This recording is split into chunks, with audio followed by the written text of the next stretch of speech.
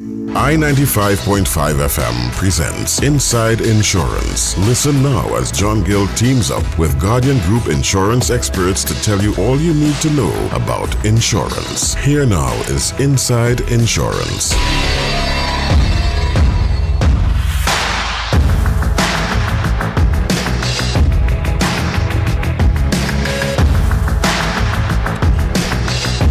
Minutes after the hour of 3 o'clock in TNT, and welcome to Inside Insurance, brought to you with the kind compliments of Guardian Group. And today we're going to be talking pensions, and in particular the tax breaks that go along with pensions, especially coming to the end of the year, where you can utilize those tax breaks to minimize your income tax and so forth. And in studio with me this afternoon, I have none other than Mr. Calvin Mendez. I don't know why I forget him. No, Calvin Mendez, assistant manager at the Dale. Now I say Dale. You say Dale. Enoch come to my head, and it's not Dale. Right, the Dale McLeod's branch. So, want to welcome you to the studios of I-95, thanks, Calvin, thanks, and You've welcome known me for so long. Yes, I'm telling you, boy. I don't know, boy. Man. Ooh, age is a hell of a thing. Right, so welcome to the program Inside Insurance, brought to you with the kind compliments of Guardian Group, and we have our Guardian Group expert here, Mr. Calvin Mendez, as I said, assistant manager of the Dale McLeod branch of Guardian Life, and we're going to be talking annuities, in particular the tax benefits that you can get from annuities. So let's jump right into it. And of course, you think we need to explain to people what is an annuity, boy, Calvin? Actually, strange enough, a lot of people always tend to ask me that still, exactly so maybe we should explain what is an annuity. An annuity. Yeah. And now, an annuity is normally very much misunderstood, and it's always mixed up with a pension plan.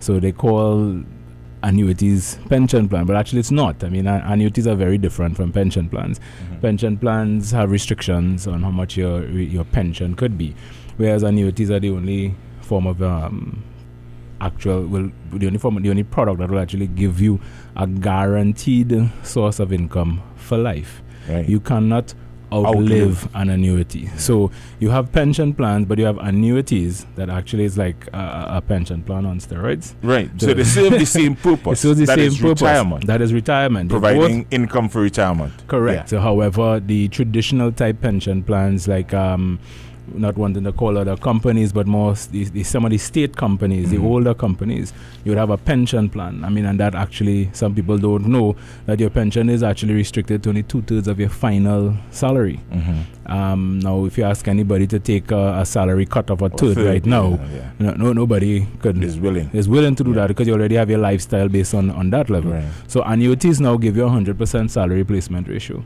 It actually takes or more, because it depends on what you put into it, right, is what you get back out of it. And of course, it's also a good way to supplement your pension income and so forth. Yeah. So even the people who actually have pension plans with their companies, they need to actually find out exactly what type they have. And if they do have a pension plan and not an annuity plan, then you need to talk to your advisor and sit down and say, listen, hey, what this is telling me that there's a shortfall in my retirement I will have plan. A shortfall, yeah. There will be. So what you now have to do is now run something parallel to that will give you that additional to make up for that shortfall. Now, one of the benefits of annuities and pension plans is that they provide a tax break. That's right. That's right. But again, one of the shortcomings of pension plans is that they are limited to a percentage of your salary in terms of your contribution. Again, on pension plans, right, you have defined benefits and defined contributions, right, and yes, so there are some of them that you're only limited on what you could actually put. Annuities does not give you that. Annuities, you can put as much as you want, but what comes with it is the benefit of a tax break. They both give you tax breaks. All right, so what is a tax break? A tax break, I mean, we all know that we have to pay taxes. Yes. P-A-Y-E. Pay as you earn. And that no one is exempted from that. Well, let me just say no one is exempted from that, because everyone has a personal allowance. Right. First and of all, it was recently increased in the last budget, but it will be increased in January 1. So right now your personal allowance is $60,000. So anybody making $5,000 a month and less don't pay any PAYE, no taxes. Right.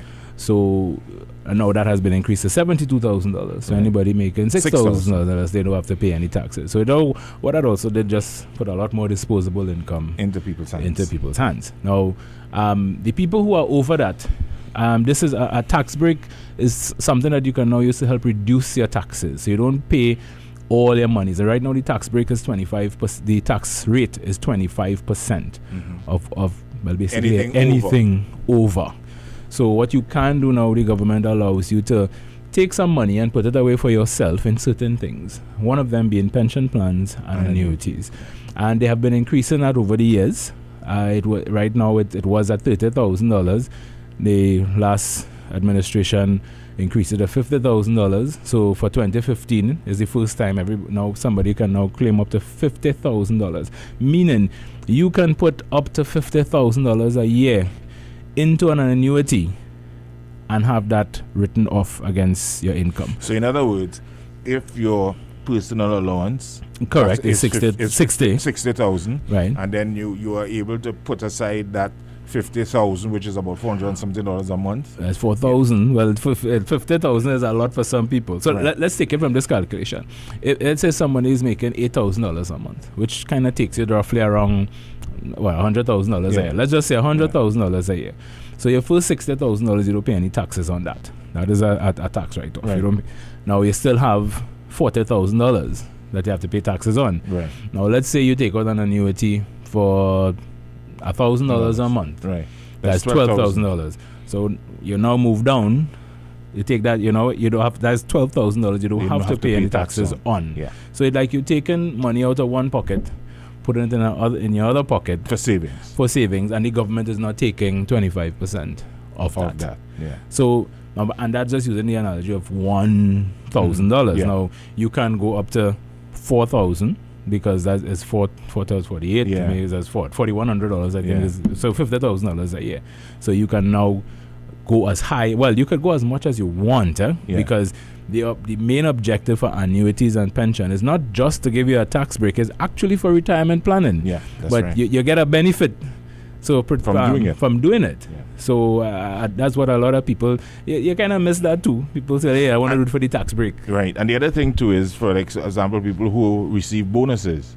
You can actually put your bonuses into, because one of the facilities of an annuity, if I'm correct, is that you can make lump sum deposits. You can make lump sum deposits. So if you get a $20,000 bonus that would have been taxed, you can put it into an annuity. That's right. Now up to $50,000. That's right. Now there is another type of annuity that actually could accommodate more than $50,000, but that's a different one. No. We could get to that if we have some time. We could touch on it. Right. So the allowance is $50,000. So if people receiving bonuses below $50,000, you can actually put that into annuity as a lump sum and save it for your retirement without having it taxed. Without having it taxed. Yeah. That's right. Right. So how do you determine the amount of annuity premium that you should pay based on your stage of life? Well, you see, it comes down to, like I said, the real purpose of a pension plan or an annuity is to provide you with a pension, an income, and not just an income, a guaranteed income for the rest of your life. That is what the plans were originally designed for. To entice you or encourage you to get involved in those plans is when you actually get a tax break, so it makes it a lot more attractive for some people. Now, it depends on how much years you have towards retirement. So that is done on an individual basis.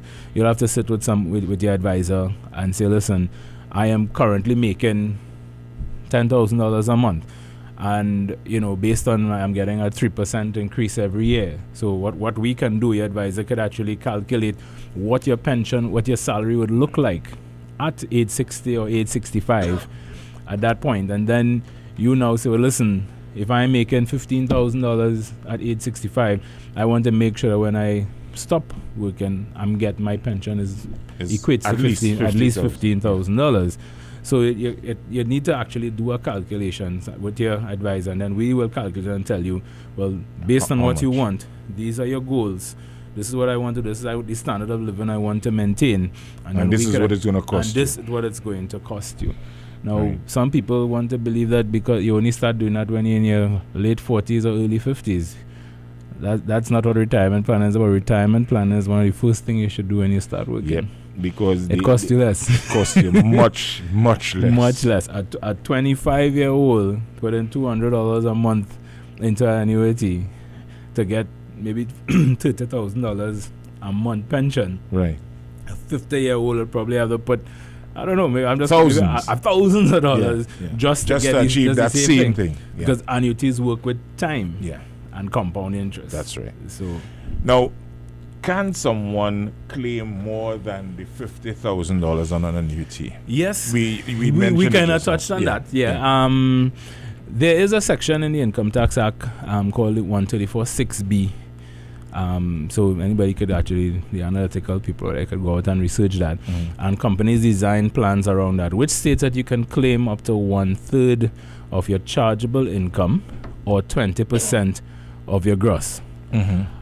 So what does that mean? So that actually is designed to the higher income brackets, the managers, the executives, people owning $50,000, which really and truly you're making that kind of money and $50,000 not denting you're not even denting your taxes. So what do? You start looking at those type of annuities, which is where the big bonuses come in. Yeah, because then those kind of people earning hundreds of thousands of dollars as bonuses. In bonuses. So the government created that window that said, here what, your chargeable income will be the income that you pay taxes on. Right. So after they do the maths calculated, come down with that, they say, okay, here what, if your chargeable income is $300,000, you can put up to $100,000 into this type of annuity. Of course, it must be approved by BIR. Right. So there's a process. So it's not something like, it's not like the regular annuity. You just put $1,000, $4,000, you claim $50,000. That one is done a little different. You have to submit some stuff to BIR. They have to actually approve it, first of all, make sure it's above board, make sure the income is above board, and then, only then, you can actually start making a contribution. The difference with that one, though, is that policy is actually owned by the employer. Oh. Okay. On behalf of the employee. All right. So let's just say I-95 as the company, and they want to provide a pension, retirement plan for John Gill. They will own the plan, but so your name is on it. It is for you. They cannot give it to anybody else. But you personally, you personally cannot make the contributions. You have to instruct the company. I'm expecting X amount of monies and bonuses. Don't pay that to me. I don't want it. Put that into the plan, because once it goes to you, taxes apply. Yeah. All right. Now, how does this benefit the employer, though? Well, in a lot of ways, actually, it does. They did a study recently that university students at the age of 25, by the time he reaches age 35, would have changed about 9 to 10 jobs, right? So there's no such thing as employee loyalty anymore in this generation. So employers need to do things to build morale and keep employees. And people are not necessarily leaving just because of salary. They're looking at benefits. Yeah. So one, you get to increase employee loyalty, boost their morale. From a tax break perspective, all those things, they are tax write-offs for the company, full amount. All employee benefits, whether you're taking a health plan for them, group life, can be written off. So again, you're saving money in the process while you're providing benefits for your employees. So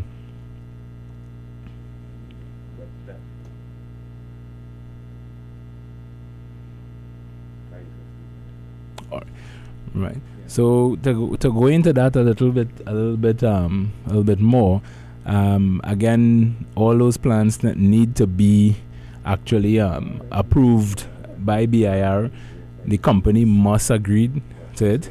They are portable, even though it is owned by the employer, your annuities, especially that type, that 134.6B plan, actually can be transferred to another employer. So it's not to say I-95 bought this for John Gill, and if John Gill chooses to leave the company, they keep it. Right. It doesn't work like that. It's transferable. It is transferable. You can walk. So it's something you can walk with. You can walk with. So it is deemed that it is for John Gill. The other thing about annuities, Calvin, is that the more people that take care of their own pensions, it reduces the burden on the state as well. That's right. And that's why they give you the tax break. They help you not to be a liability to them.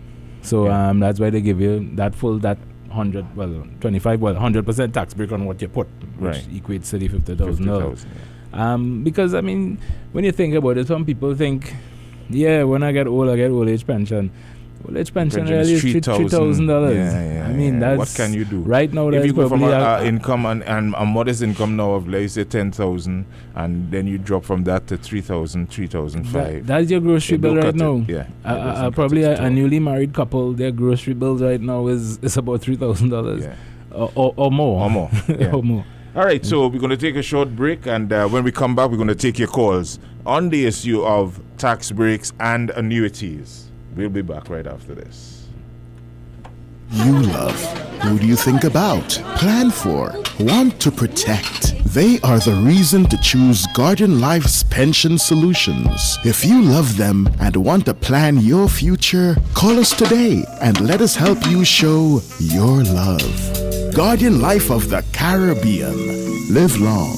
Live easy.